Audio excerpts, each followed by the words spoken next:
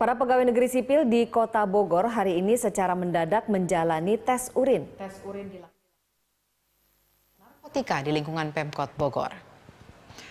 Tes urin diadakan ini digelar seusai apel pagi. Para PNS mulai dari pegawai biasa, lurah hingga kepala dinas digiring untuk menjalani tes di Aula Balai Kota.